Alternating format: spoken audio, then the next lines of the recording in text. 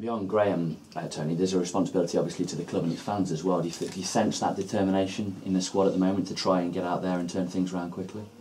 Definitely. The players, I think, after the meeting with the manager on Monday, you could say were emotionally affected by it, and especially some of the players that he'd brought in over the summer who he'd kind of earmarked to come in and help the club bounce back. So they probably feel like they have something to prove and an obligation going forward, and I think that we all do. You know, we were all a part of this. There was no one man. You know, it was a collective thing. It's just that the manager sometimes carries, you know, the weight of all that. But the players, I think, are definitely focused, and going forward, they'll definitely be looking to put it right. And we've got to just try and help that in the short term, and hopefully it works out.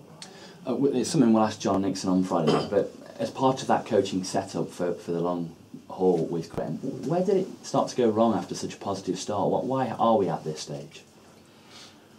I think more than anything, I think there was with the playing staff has just took a little bit of time to gel and get together. You know, there was a lot of changes over the summer in terms of playing staff, which we felt was the right thing to do collectively. And looking at it, it probably was in terms of, you know, we'd come down a division.